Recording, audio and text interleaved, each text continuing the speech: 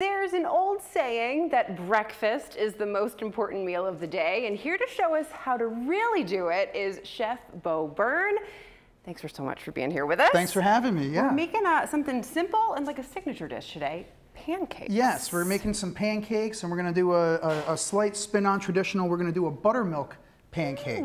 So I love buttermilk pancakes, so what we're gonna do in order to make those, step one is we're gonna add a little bit of buttermilk. I have in this bowl here some egg and some oil. Okay. I'm gonna add a little bit of buttermilk and some regular milk. The buttermilk is going to do a few things. It's going to add a little bit of extra flavor to the pancakes. And the acid in it is also going to help kind of kickstart the baking powder that's the leavening agent in these and just help to make these even fluffier than normal traditional pancakes. Hey, we're all for that.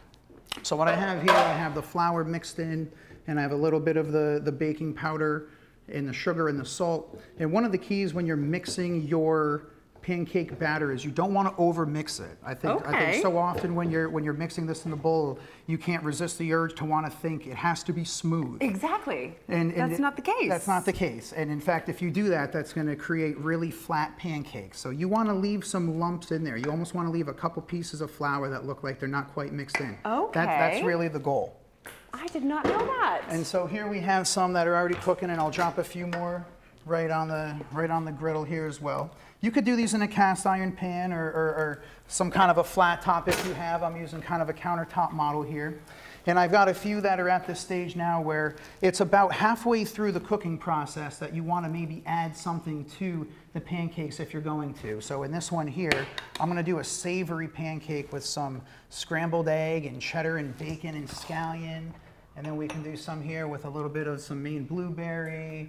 We can add some chocolate chips to them like this. Oh my gosh. And they'll start to just settle right in there. And then once they start to rise, you'll see right around the edge, it'll almost be telling you that it's ready to go as it starts to have a natural curve. Yep. And then you just want to kind of gently come in here and flip them just like so. That one. Woo. Look at that.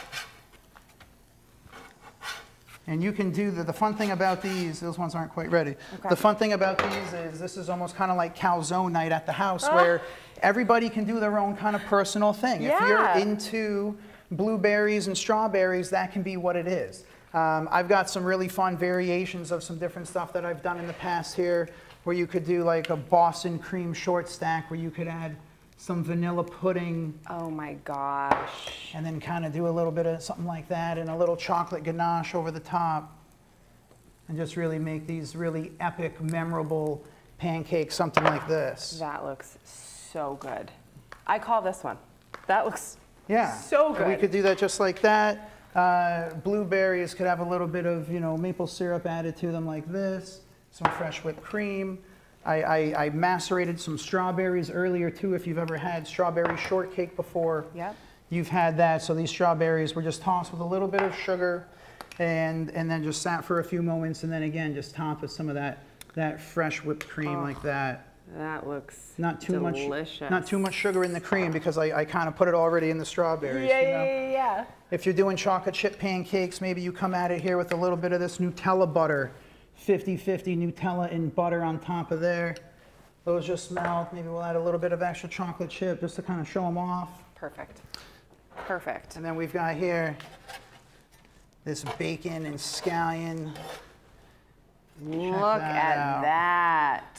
So these can be savory. You can do these whatever you have. If you had some sausage at the house, use that right up. That looks so good. And there's something here for everybody. Everybody, and whatever you could think of too. The possibilities are really limitless. If you want to do a poppy seed and lemon, if you want to do orange and cranberry, go whatever. And here we have a little bit of that curve. It's starting to stick here a little bit. Yep. Beautiful. Nice. Just like that. And then you don't even really need the side or anything because it's all right in the pancake. It's already right in there. And so yeah, now if you want to, you could kind of come in at the end and with some of these, once again, add maybe just a little bit of this finishing sugar right over the top. Beautiful. You don't really need too much. Just like that. Oh man. A little bit of Maine maple syrup. Fresh berries. Look at these. What else do you need? A fork And a knife. We have that. We can get that for you. Those are close by. Oh my gosh. Okay. You have plenty to choose from here. We're going to have the recipe, the instructions, everything right in the 207 section of our website. Thanks so much for coming in. You're welcome. Showing us how to make this.